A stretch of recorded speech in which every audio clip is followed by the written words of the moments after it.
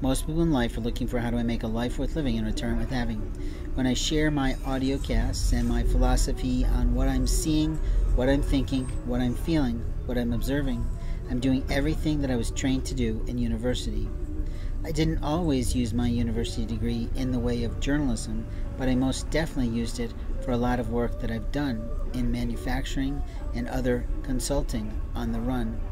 When I talk about life, I talk about the ease of making quick cash because it's what people need to do in order to survive every day with food and eventually, when they have enough, some shelter.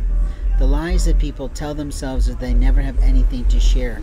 But what I try to encourage people to do is to literally lose their life by giving up a cup of coffee for you.